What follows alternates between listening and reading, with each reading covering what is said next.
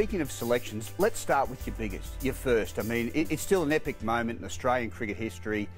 Waugh to make his Test debut at the expense of his brother. Let's go back to the moment, Mark. Steve Waugh was naturally disappointed as he warmed up alongside brother Mark for the final day of their Shield match against South Australia. It was Steve who told his brother last night of their fortunes. We're actually at Mum and Dad's place and there was a bit of quiet for about 5 minutes. No one sort of knew what to say, whether to congratulate me or say sorry to Stephen or whatever, but it's a professional game and these things happen. Obviously he was going to get his chance at some stage, and you know, it's just unfortunate that I was the one that he replaced, but you know, I wish him the best of luck. Look back, wasn't that interesting, your brother telling you? It was interesting, yeah. Stephen came around to our house and said, "Oh, congratulations, you're in the Test team." I said, "Oh, great." I said, "Oh, who got dropped?" He goes, "I did."